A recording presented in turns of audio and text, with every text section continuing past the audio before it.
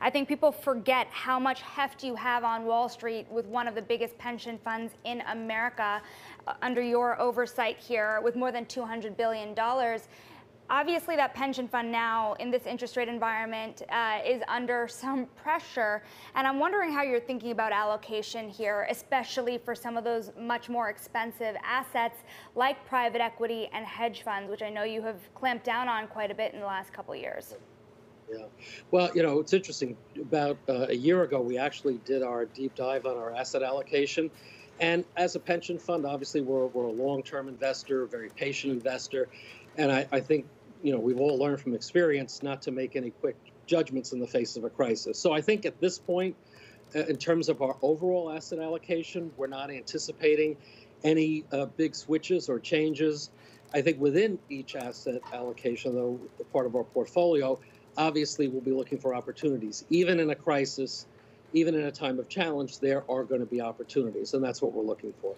So you have two problems to think about here, and that's the long-term problem of how to pay more than 1 million people at the end of the day. And in the short term, you have another major problem, which is revenue at a steep decline that you said almost 70% in April alone. How do you think about filling that hole?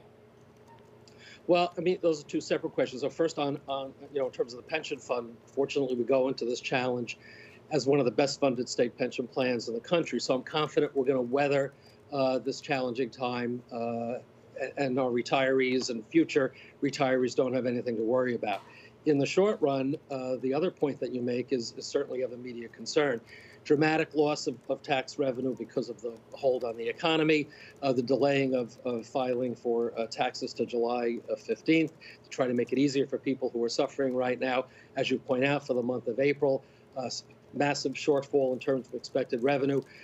So for now, what we're really waiting to see is whether or not there will be more help coming out of Washington in the form of direct aid, not only for the state, but for our local governments as well, who have been hard hit in terms of their revenue losses. If we don't get significant unrestricted aid from Washington directly for our state and local budgets, we're going to be faced with significant budget cuts. The governor has outlined a broad array of cuts, over $8 billion in local assistance, another $1.6 billion possibly in our state agencies. The challenge there is if the state cuts its budget to deal with the shortfall, it really affects the aid that goes to our cities, our towns, our villages, our school districts, really transfers the budget problem to levels of government that are on the front line of fighting COVID-19 and have their own issues. We also have extended the opportunity for more borrowing to help us, especially with cash flow. Short-term borrowing to deal with cash flow is certainly one option. We don't want to see that turn into long-term deficit financing. And some have suggested revenue raises, tax increases, although right now in this environment, I think that might be the least likely option. So it really does get back to we need more help from Washington, D.C. Well, speaking of help from Washington, D.C., you do have Cuomo today, Governor Cuomo with the president in the White House. What do you need from the federal government? How much is enough? Well, at this point, Governor Cuomo has outlined a request for about $61 billion over multiple years as part of the overall $500 billion package that the bipartisan National Governors Association had asked for. So that's a multi-year request because we are anticipating out-year budget gaps as well. And high on the agenda for the discussion today is another important mention that the governor has made, and President Trump has talked about this in the past as well, to stimulate the economy again, to get people back working, the investment in infrastructure. Certainly New York is an older state. We have an aging infrastructure. We have tremendous needs, whether it be roads, bridges, airports, go down the long list. So hopefully as part of whatever bipartisanship we might be able to see out of Washington in this very political climate and political year, certainly more support for not just New York, for all states, for infrastructure investment, I think would be good for the economy in the short run, whether it be for 1 year or hopefully for multi-year as part of the next relief package, direct aid, again, not just for the state, right, but for a place like New York City and for all of our localities as well. Tom, everything comes at a cost, right? You have New Jersey voting today to raise their highway tolls to finance some of their expansions here. What can we see from New York as we see some of the spending go underway? You mentioned budget cuts, but are we going to see increases in what consumers have to pay in certain areas?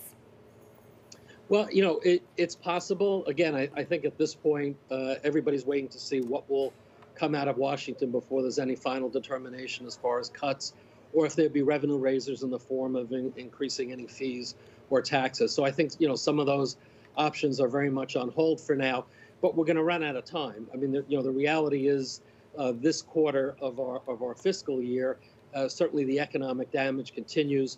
We see record numbers of unemployment, people not being able to pay taxes in some cases. That's going to affect our local governments, particularly with regard to property taxes.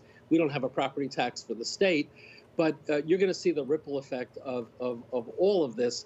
And ultimately, if there are going to be certain cuts, if there are going to be some revenue raisers, that's going to impact on people. Because if you cut certain government services, people are going to have to figure out how to make up for that in some way. So, we are very much in a position, I hate to keep going back to it, but it's true.